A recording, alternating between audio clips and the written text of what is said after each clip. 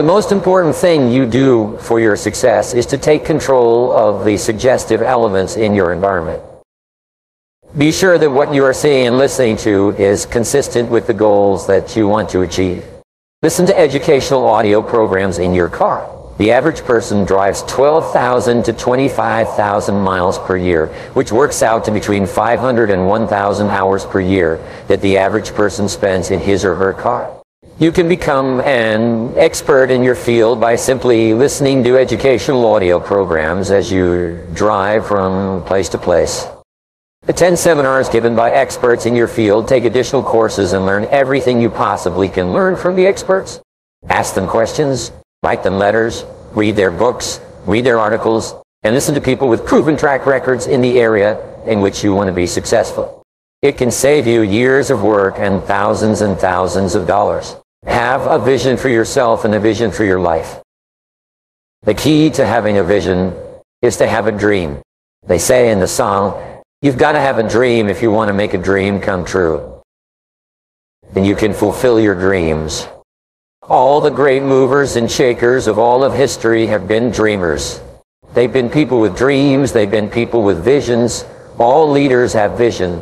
In the book of Solomon it says, where there is no vision, the people perish. And the metaphysical meaning of that is that where people lack vision, they perish inside because they lose the excitement and the thrill of life. And what most people do, because of negative experiences, because of fear of failure and so on, is if they have a vision at all, they tone it down so it's so small and so safe that it doesn't turn them on, it doesn't excite them, and they wonder why life isn't exciting. A beautiful line I read not long ago said, the best way to predict the future is to create it, which means to have a vision. And even though the vision is in the air or the sky, then build a foundation under your dreams.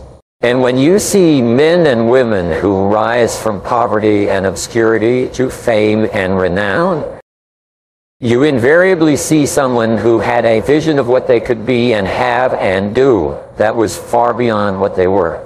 Every one of us has had an experience at one time when we were small. We had a vision of growing up and having our own cars. And as we grew older, we had a vision of having our own homes and our own families. As we grew older, we had a vision of traveling and going to Europe. We fulfill all our visions. The wonderful thing is that we always tend to achieve our goals. The problem is that our goals are set so low that even when we do achieve them, they don't turn us on. They don't fill us with enthusiasm. So, dream big dreams if you like and focus on results, not activities. This is the key. Be clear about the results that you're trying to accomplish. This is one of the keys of peak performance, by the way. All peak performers are result-oriented. All losers, underachievers, tend to be activity-oriented. And in activity orientation, what they do is they work very, very hard. Sometimes they work frantically. Sometimes they work longer hours than you do. But they lose sight of the results. Ben Trigo, the strategic thinker, said the very worst thing in the world is to do very efficiently what need not be done at all. And many of us work very, very hard to do very efficiently what need not be done at all. Anybody who's ever had employees will tell you that every single day you come across your employees doing something very diligently, but it's completely irrelevant to the success of the business. So, focus on results. Here's a key question to ask yourself when in your working life. I think it's one of the most important key questions. I'll give you two. Number one is, what results are expected of me? Not what activities, but what results or what outputs. Well, what I supposed to produce in my job. A second question you can ask yourself is, why am I on the payroll? Why am I on the payroll? So I'm going to give you a simple word that you can use for the rest of your career, which will double your income. And the word is, how. From now on, whenever you have a goal, the only question you ask is, how. Whenever you have a problem to solve, the only question you ask is, how. If you have an obstacle to overcome, the only question you ask is, how. Now, the wonderful thing about the word how is that it triggers ideas. And the ideas are all for actions that you can take immediately. And when you take those ideas, you start to get feedback, which enables you to correct your course and take even better steps to achieve your goals. So the average person, when they have a problem, complains and blames other people about the problem. Top people, when they have a problem or goal, they simply say, how could I achieve this goal? And they try this and they try that and they try something else. But it never occurs to them that they will not eventually be successful. So they think about what they want and how to get it most of the time. The key to success is, first of all, understanding. And understanding is you. As understanding is understanding yourself and understanding your world. And that takes some time. It takes some study. And the second is effort. You have to work. You have to be willing to make the efforts necessary. When I began to study Spassky and Gurdjieff many years ago, they called it the work. And there's always work that you have to do. If you want to become physically fit, if you want to lose weight, there's a lot of work that you have to do. Unfortunately, most people, the bottom 80% of people, are lazy. Actually, there are 3 types of lazy. They're lazy, very lazy, and bone lazy. And one of the greatest problems we have in our society today is lazy people who want the rewards that hard-working people get. They call the lazy people the average person. They call the successful people the millionaires and billionaires, without realizing that all of those people started with nothing. Many of them were poor. Many of them were poor. Many of them were immigrants. And it took them 20 to 30 years to become financially successful. There was a politician who ran for the presidency some years ago, and he said, those who've been lucky at the gaming tables of life should be forced to share their winnings with those who have not been as fortunate. That's the mindset. In other words, if you're successful, it's just luck, you know. So therefore, you don't really deserve it. So it should be taken from you and given to others. The fact is that it takes tremendous effort for you and I to achieve any kind of success. But the fact is that there are no obstacles standing between you and any goal that you can set for yourself. You just have to learn how to do it. Every single person who is successful today was once a failure. Everyone in the top 10% started in the bottom 10%. And they set very clear goals, and they learned specific things, and they did things differently from the average person. And their life took off like that Mercedes. Benz touching on the gas pedal. Their lives changed. So sometimes the absence of one piece of knowledge can hold you back for years. And I say, never allow yourself to be held back because of the absence of a piece of knowledge or skill. All business skills are learnable. All money-making skills are learnable. All success skills are learnable. Everybody who knows them now at one time did not know them at all. And so you can learn anything you need to learn. Here's what we have found with regard to business. All business skills are learnable. You can learn any business skill that can help you to increase your earning ability. If you're in sales, you can learn any sales skill. If you want to earn money or make money, you can learn any money-making skill. All business skills are learnable skills. Now, you may not be able to play a violin like a great violinist, or be a great athlete or a great artist, because those are special skills. But in terms of business, you can learn any business skill, because every person who has a business skill today at one time did not have that skill. And then they said that skill would help me. So they studied and practiced. And they took courses and they became good in that skill. I had a very poor education, so I thought other people were smarter than me. And if other people are smarter than you, it means that you are dumber than they are. And then I thought, well, if they're smarter than me, then they're worth more than I am. But if other people are worth more, then you must be worth less. Now, the feeling of being worthless is the biggest single problem in the world today. The feeling of being not very valuable and not very important, which leads to low self-esteem, negativity, anger, and depression. It leads to giving up, not even trying. It's the biggest problem in the world today. And high self-esteem, confidence in yourself is the greatest blessing. But here's what I found. Nobody is smarter than you. Nobody's better than you. Some people have different talents and abilities, but talents and abilities are spread quite evenly. So you have more talent and ability than you could use in 100 lifetimes. The essence of all human wisdom is self-knowledge, and self-understanding is to understand who you are, why you think and feel the way you do. Because that foundation is called interpersonal intelligence. It's been identified at Harvard as one of the foundation intelligences of great success in life. Really understanding yourself, understanding your strengths and weaknesses. You'll find that superior people are very honest about themselves. They know that they're not good at certain things, and they're not defensive, and they're not defensive, and they're better at other things, and they're quite proud of it. If you look at all spiritual doctrines, all religion, all meditation, all philosophy, all great thought, and all of history, it is to bring people to the point of thinking where they enjoy complete peace of mind. The rule is that if you set peace of mind as your highest goal, you'll probably never make another mistake. If you set peace of mind as your highest goal, everything else will fall into place. And if you achieve everything else in the world, but you do not achieve your own peace of mind, you will consider yourself a failure. You'll be unhappy, you'll be frustrated, you'll be irritated, you'll be angry, and so on. So peace of mind is the critical thing. And so you have to keep asking yourself, what are the things that occur that give me peace of mind? When do I enjoy the highest level of peace of mind?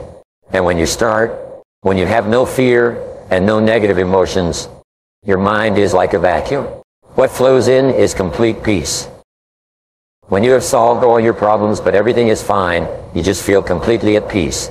And those are what are called the peak experiences of your life. Those are when you are the happiest of all. And this is not something that occurs accidentally. You walk along and you trip over some peace of mind and pick it up and put it in your pocket. You have to deliberately design your life so that you feel a great sense of peace. And of course, an extension of that is happiness. Aristotle said the ultimate aim of all human behavior is to be happy, just to achieve your own happiness. When Ayn Rand, a renowned materialist, said many years ago, she said the ultimate measure of how well you're doing as a human being is how genuinely happy you are. And if you can accomplish everything else in the world, but you're not a happy person and you don't enjoy inner peace, well then, to that degree you fail. You read these stories of people who are extremely successful, make an enormous amount of money, they snort coke, they drink themselves into oblivion, they go on tours around the country like Charlie Sheen, and then some of them go home and shoot themselves. And they've got all this money and all this fame and all this glory, but they have no sense of inner peace. So we have this little diagram here, internal versus external locus of control. This is what psychologists use. They say you have an internal locus of control here where you are happy, and then you have a scale, and you have an external locus of control. The internal locus of control is where you feel that you're in charge of your own life. You make your own decisions. Americans in general, by the way, have a much higher sense of inner control than most countries in the world. Europeans, 58% of the Germans, for example, in highly structured economies, believe that they have little or no control over their future. A person with an internal locus of control says, I make my own decisions. I am where I am, and what I am, and what I am, and what I am because of myself. I'm in charge of my life. A person with an external locus of control feels that other people are in charge of their life, their boss, their bills, and so on. Now you are here and you are moving in one direction or another with every decision that you make. The good news is that when you develop an internal locus of control, you feel really happy and strong, and you're much more positive and creative. And that's the goal that we're aiming for. The people with a high internal locus of control feel really good about themselves. They feel powerful. They feel empowered. They feel strong. Here's an interesting point. You can never give away control except to other people. You can give away your control to other people, but you still remain responsible. So control begins with your thoughts, and your thoughts determine your feelings, and your feelings then determine your actions. For the goals and ideals give you a sense of meaning and purpose. They make you wake up in the morning and you're excited, you can hardly get going. There are a lot of people who love to sleep because they've got no reason to get up. People who are doing something and achieving something that's important, they look upon sleep as an irritation. It's something you have to do so that you're fully refreshed. But you do it as quickly as possible so you can get back to doing the stuff that makes you happy. It gives you peace of mind, fills your financial coffers, and so on. There are several core areas that you must continually evaluate and assess. Number one is, what are your core competencies? What are you good at? Each individual or business starts off with a set of core skills or competencies that enable them to produce a product or service that the market wants, needs, and is willing to pay for. Each employee starts off with core competencies that enable them to make a contribution. Each company starts off with core competencies that enable them to survive and thrive in a competitive business market. The first question you must ask is, what is your company especially good at? What does your company do in an exceptional fashion? What are the special talents and skills and abilities of the people in your company that enable you to produce your products or services in a superior fashion? And remember, whatever got you to where you're at today is not enough to get you any further. If you're not continually upgrading your knowledge and skills in your core areas, you're actually falling behind. If you're not getting better, you're getting worse. Now, here's another question with regard to core capabilities. What are you personally very good at doing? Look upon yourself as a bundle of resources that could do a variety of things. What are your special, unique, individual talents and skills that enable you to do an excellent job and achieve a worthwhile result? Again, you must be continually adding to your skill base and upgrading your existing skills just to stay even in the current market. What additional competencies will you need as a business and as an individual in the future? What are the trends in your industry? What is it that customers will be wanting 1 year from today, and what competencies will you have to develop in order to serve your customers at the highest possible level 1 year from today?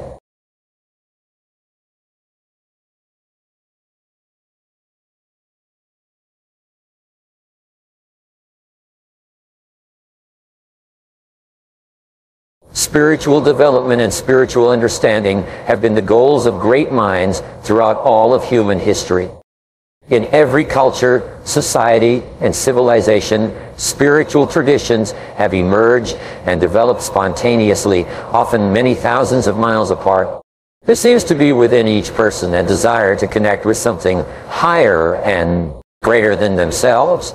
This inner drive seems to arise naturally and normally, often without any guidance or instruction. The great mystics and spiritual teachers of human history are those who have emerged to teach people how they can best satisfy this spiritual craving.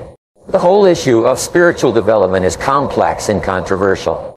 Each person who believes in a faith or a denomination is usually convinced that his or her ideas about God or a higher power are correct, and all others are wrong or misguided to some degree. The most terrible wars in human history have been religious wars, fought over small differences in dogma, doctrine, or interpretation. Since most religions preach that God is a God of love, compassion, and understanding, it's sometimes amazing to look at what has been done and what continues to be done in the name of God. I've studied spiritual traditions for more than 30 years. I very much believe that spiritual development is the highest and most important form of development that a person can pursue. Rightly understood, spiritual development is the key to peace, prosperity, happiness, and personal fulfillment.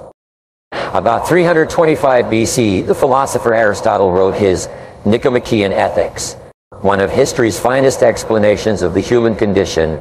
He begins with the observation that the common denominator of mankind is the desire to be happy. He concludes that the question of how to achieve this happiness is the fundamental question of philosophy. In 1895, Sigmund Freud of Vienna introduced his theory of psychoanalysis. His fundamental conclusion followed directly from Aristotle more than 3,000 years before. He called it the pleasure principle. Freud taught that human beings are motivated to move toward pleasure and to avoid pain, to move toward comfort and away from discomfort, whether it's physical, emotional, financial, or of any other kind. Modern economists and psychologists agree that every human action is stimulated by a felt dissatisfaction of some kind. Without this felt dissatisfaction, no action takes place. The individual remains content and satisfied. The primary driving forces of human behavior begin with discontent, dissatisfaction, discomfort, or unhappiness of some kind. Action takes place when the individual perceives a better state or condition where this unhappiness or discontent can be relieved. The individual then acts to achieve this goal. The action is either successful or unsuccessful, but all human behavior, from the beginning of man to today, is aimed at achieving a higher level of happiness than the one that currently exists. The highest human good is, and always has been, peace of mind. In fact, you can measure the success of your life at any given time by your level of happiness and peace of mind, by how good you feel about yourself and your world. Peace of mind is only possible when you feel completely satisfied and content inside. Peace of mind comes when you follow your intuition, your inner voice, and you do and say the things that feel exactly right for you. Now, no one can determine what will make another person happy because each person is unique. Each person has different needs and desires and is motivated by different goals and results.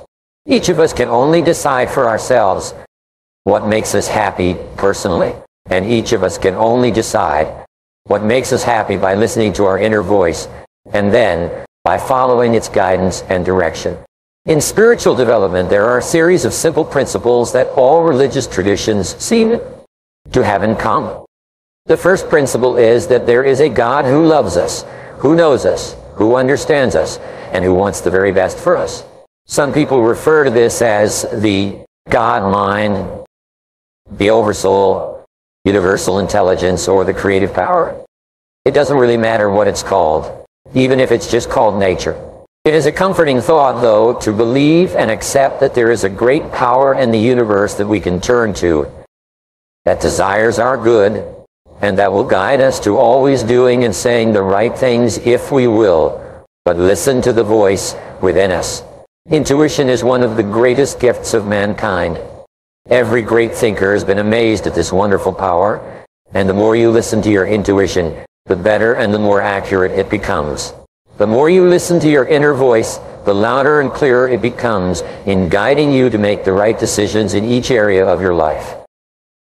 One of the great spiritual practices is that of solitude and contemplation. Most people have never tried the practice of solitude in their entire lives. Yet, it is an extraordinarily positive experience. The French writer Blaise Pascal wrote, "Almost all the problems of mankind arise from the inability to be alone with oneself in a room for any period of time. If ever you desire an answer to any question in your life, a solution to any dilemma, the resolution to any difficulty, practice solitude. Go and sit quietly by yourself with no noise or distractions for 60 minutes. It's been said that men and women begin to become great when they begin to spend time alone with themselves, listening to their inner voices. During this period of solitude, your mind will clear like silt clears in a bucket of muddy water. After about 30 minutes of quiet contemplation, you will feel calm and relaxed. You will feel happy and peaceful. You will feel at one with the universe. And then, at a certain moment, as you sit there, ideas and insights will begin to flow through your mind. Whatever your current situation or dilemma, the right answer for you will come to you at exactly the right time, in exactly the right form. When you arise from your period of solitude and take action on that answer, you will find that it is exactly the right thing for you to do. This is the height of spiritual perception and spiritual connection. The second principle that all the spiritual traditions have in common is the golden rule. Do unto others as you would have them do unto you. Someone once wrote that there may be a better principle for human living than the golden rule, but no one has yet discovered it. The great truths of life are simple. It's amazing how many problems, both personal and social, that could be resolved if everyone decided to treat other people the way they would like to be treated. Listen to people the way you would like to be listened to. Sell your products and services the way you would like others to sell their products and services to you. Be courteous and respectful to other people the same way you would like them to be courteous and respectful to you. Be patient and understanding with people when they make mistakes, the same way you would like them to be patient and understanding with you when you make mistakes. The third principle, common to all religious traditions, was best articulated by Immanuel Kant, the Dutch philosopher. He called it the universal maxim. He said, live your life as though your every act were to become a universal law. This is an amazing idea. Imagine if everyone lived and behaved as if everyone else was going to do exactly what he or she did. Imagine that everyone was going to treat everybody else exactly the way you treat them. This universal maxim is a tremendous discipline and guide for individual behavior. It harms no one and it helps everyone. It requires perfect truthfulness, honesty, and justice. The universal maxim requires that we treat everyone alike. Living by the universal maxim requires the utmost of spiritual and personal discipline from ourselves. Here are 4 questions that you can ask and answer for yourself on a regular basis. They help you to incorporate the universal maxim into your life. The first question is, what kind of a world would my world be if everyone in it were just like me? Most of the problems in the world today could be solved if everyone could say that this would be a better world if everyone behaved as they do. The second question is, what kind of a country would my country be if everyone in it were just like me? Most of our social and political problems are a direct result of the refusal of people to ask this question about themselves, about others, and about our country. The third question is, what kind of a company would my company be if everyone in it was just like me? This is one of the best questions for creating a terrific place to work. The more people there are in a company who can answer this question positively, the better company it becomes in every way. The final question is this: what kind of a family would my family be if everyone in it was just like me? Imagine if everyone in your family treated everyone else in your family the way you treat everyone else in your family. What kind of a family would it be? When a book proposal is accepted by the publisher but the final manuscript has not yet been submitted, it is called a work in progress. In the same sense, each one of us is a work in progress. Each of us has a long way to go. Each of us has ample room for improvement. There are many things that each of us can do to become better human beings and better members of our societies. Asking ourselves these 4 questions regularly gives us guidance and insights into the specific changes and improvements we can make in ourselves. What are your values with regard to spiritual development? Do you believe in the values of peace, joy, love, compassion, forgiveness, self-control, faith, and happiness, and personal fulfillment? Select the values that you consider to be the most important. Organize your values by priority from what is more important all the way through to what is least important. Put an X on your most important value and then begin to think about how you could express this value more often in your words and actions. Discipline yourself to live in harmony with your most important spiritual value. Whenever you slip, catch yourself and begin living and behaving by this value. Once again, in time, you will program this value into your subconscious mind. You will instill this value as a permanent part of your personality. You will actually transform your own character. You will become a finer and better person in every sense of the word. Now, what is your vision for yourself and your life if you had complete peace of mind? If your inner life was perfect in every way and you were completely happy and fulfilled, how would you be living your life? Think back over the happiest moments of your life. Think about the times when you felt the greatest joy and inner peace. What was going on at that time? Who were you with? What were you doing? What have been your most joyous experiences in life? What could you do to create a situation where you could enjoy more of those happy experiences in the year ahead? What should your focal point be? What one change or decision could you make that would move you more rapidly to a higher level of spiritual and inner development toward a higher level of happiness and peace? Practice zero-based thinking. Look at your life and ask yourself if there is anything that you are doing that, knowing what you now know, you wouldn't get into again today. Is there any relationship, personal or business, that you wouldn't get into again today if you had to do it over? Is there any part of your business, any product or service or process or activity that you wouldn't start up again today knowing what you now know? Is there any investment or drain on your time, your emotion, or your energy or money that you would not get into again today if you had to do it over, knowing what you now know? Sometimes the decision to stop doing something that is no longer a source of joy or happiness in your life can bring you more peace and satisfaction than anything else. And you always know what it is. The only question is whether or not you have the courage and character to take the action that you know you need to take. What are your goals for spiritual and inner development? What specific measurable steps can you take to achieve higher levels of happiness and personal satisfaction? What can you do today to eliminate the people, forces, and influences in your life that are disrupting your happiness and peace of mind? Remember that there are only 4 ways to bring about the changes you desire. You can do more of some things, or you can do less of others. You can start doing something, or you can stop doing something else altogether. Which is it to be next? What habits and behaviors do you need to develop to become a happier person and to enjoy greater peace of mind in everything you do? Many people develop the habit of reading spiritually each morning and thinking about how they can practice what they read during the day. Others develop the habit of daily solitude. Some develop the habit of attending a church that they enjoy on a regular basis. One spiritual habit is to donate your time to working with people who are less fortunate than you are. Spending time with other spiritually developed people is another great habit that helps you to develop spiritually as well. The daily activities that you could begin practicing to increase your levels of spiritual development and inner peace. Whatever you do, anything that you repeat over and over again will eventually become a new habit. What are the specific activities that you would like to develop into habits? Finally, make a specific action commitment. Decide upon one step that you are going to take today to begin moving toward higher levels of spiritual development and peace of mind. Either get in or get out. Either start doing something or stop doing something else. Make a decision of some kind and then take action on your decision. Determine your focal point. Put an X on the one decision or activity that can have the most immediate positive impact on your level of personal happiness and inner joy. Whatever it is, just do it.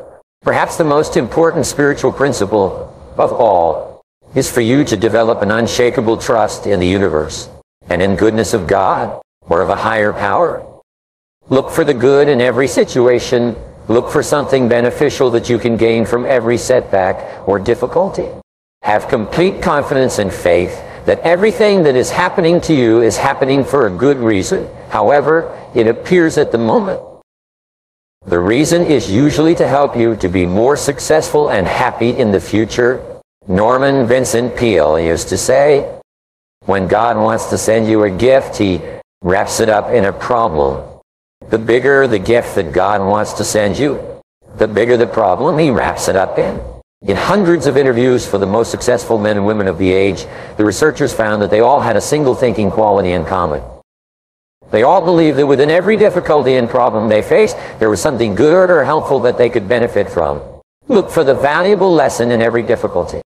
Have complete faith that there is a divine intelligence that cares about you and which is guiding your path every step of the way. When you begin practicing this way of thinking, you'll be amazed at the wonderful things that will happen in your life. One of the great spiritual principles is for you to identify the biggest single problem in your life today. What is it?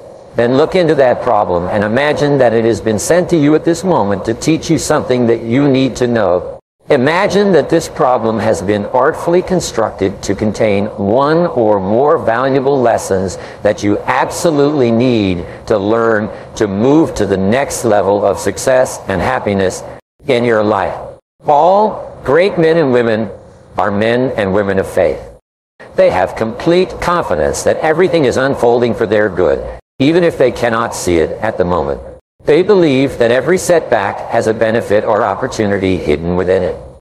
They have complete faith that everything is happening as it should, and that in the end, everything will turn out well, and they are seldom disappointed.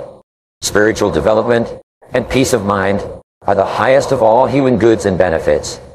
Spiritual development enhances your life and fills you with joy and satisfaction. It makes you happy. It gives you tremendous pleasure.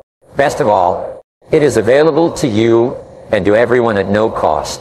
Developing spiritually and enjoying peace of mind simply requires that you live in truth with yourself and with everyone around you. Spiritual development requires that you trust in the universe to guide and direct your path. Spiritual development requires that you take time each day to sit quietly by yourself and to listen for the still small voice within. Spiritual development requires that you follow the guidance of your intuition and believe absolutely that everything is working out for the best. When you begin to live in truth with yourself and others and trust your inner voice, you will probably never make another mistake. You will make your life into something truly wonderful and inspiring, and it's completely up to you. Now let's wrap up with 7 rules for success in the 21st century. These are some of the most important ideas I have learned in more than 30 years of studying successful people. Rule number 1. Your life only gets better when you get better. Your outer world will always be a reflection of your inner world.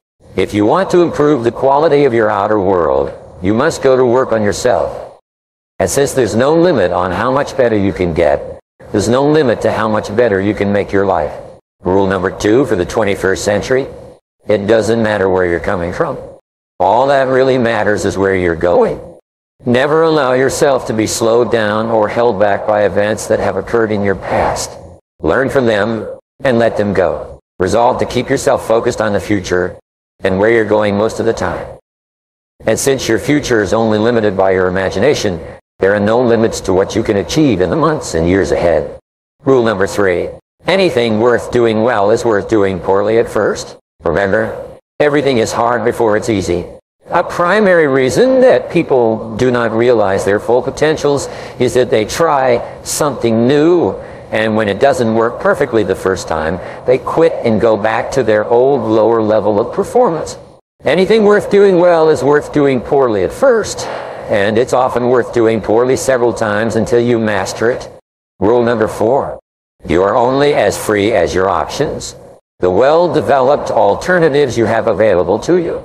One of the greatest human goods is personal freedom, and your freedom is largely determined by your choices. The more options you have, the greater freedom and self-confidence you have. You should be continually developing new options throughout your career.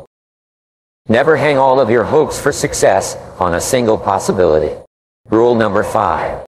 Within every problem or difficulty you experience, there is the seed of an equal or greater advantage or benefit.